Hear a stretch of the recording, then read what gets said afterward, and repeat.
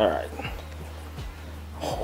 We've got some Morimoto fog lights that are going in. These are the, what are these called again? The XB or something? XB fog lights? Oh, XB LED fog lights. Look at those, nice and clean, huh? It's cool. And they're very shallow mount. Don't have a bulb sticking out the back, so it's not gonna hit my intercooler piping. This has the 2 leads here. You just stick them in the connector and plug it in. You know, ambient screw and that's it. Bolt it up, plug and play. Don't do any wiring, none of that shit, no splicing, no T-taps. Oh, nothing. None of that crap. So the problem he's been having, if you look at his stock bulbs, you know those fancy bulbs with the fans and all that stuff that stick out the back? Well, it hits this little bypass valve. Ah, I knew that, man. I was just seeing if you knew. And they would fit in there, but they would be snug. Yeah. But then every time I would get on the gas, I'm guessing the piping would move a little bit. I could hear it rubbing on the back of the fog light bulb. And then when we went and did the autocross, I came home and the fog light bulb was ripped out of the back of the housing and just laying inside there. So that's why we upgraded to these. Yep. And then so what we're gonna do, we're gonna wrap these in clear vinyl. If you know, fog lights are exposed to the elements, especially rock chips, whatever. So you some 3M Scotch Guard Pro clear bra that we're just gonna wrap it with. Protect it a little bit and keep it from getting chipped from rocks and all that stuff. Yeah. So. Because if not, it will. Oh yeah, definitely. All right, let's do this. All right. Real tight. Just like that. Oh, dude, look. Boom. All in one go. I'm pretty sure that with this 3M clear bra material, you're supposed to do a wet application, but we don't feel like doing that. Yeah.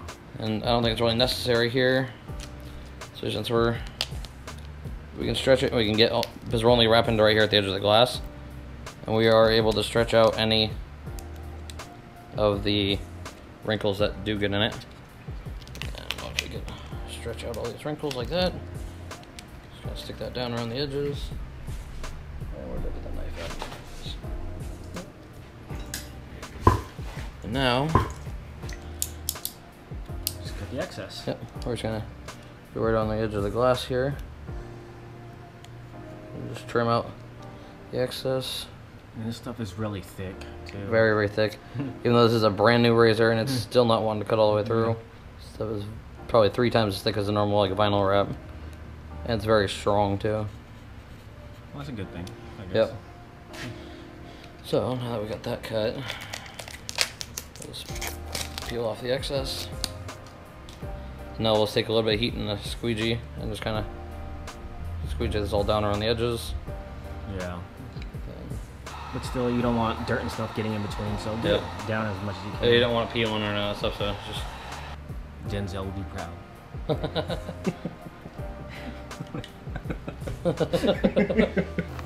Alright, so what'd you do now, man?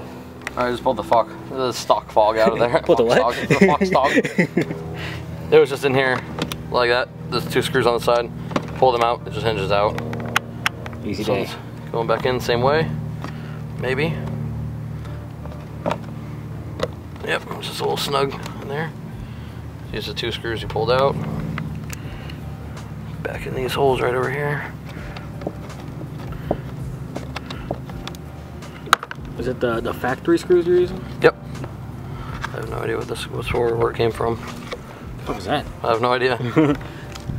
Dude, look at the difference between the 2. Holy shit. That's stock. That's the Morimoto. Much better looking. This one feels like it's just plastic housing. Dude, doesn't the stock one feel cheap as shit though? Oh, it feels very cheap. Look at that. Oh well. So you make sure it's right side up. Let's go in those 2 tabs. And there you go, that's it. Yep. And I'm assuming you could probably do this without taking off your bumper.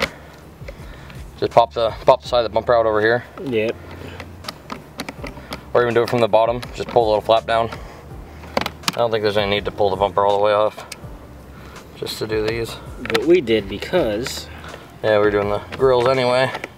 So why not? Yep. So match the red, or the positive and negative to the factory wiring. Yep. And I'll just push in and click in like that. Clicked in. black one. Just like that, you got a little click. It's in good. Your connector's ready to be plugged in. Cool. So black to black, red to red to white. Red to white. Good to go. Yep. Let's move it up as close as we can. Plug it in. And we'll test it out. Yep. Boom. There you go. It's on.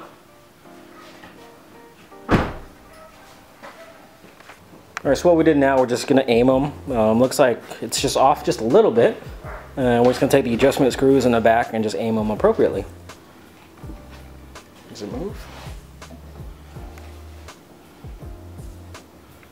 Should point them up. To blind people. To blind people. Fuck them. Fuck that. I'm just joking. That's not that much of an asshole. Not that much. Yeah. And here's a video with just the projectors, not the projectors, with just the LED fog lights on. Everything else is off, and as you can see, that's the light output. It is aimed a little bit low, but that's how I want them. And they are a nice, crisp, clear, white light. Those are the headlights. Headlights on, fogs off. Fogs are on, fogs are off. So it looks like it does make a little bit of difference right in front of you. And there you go.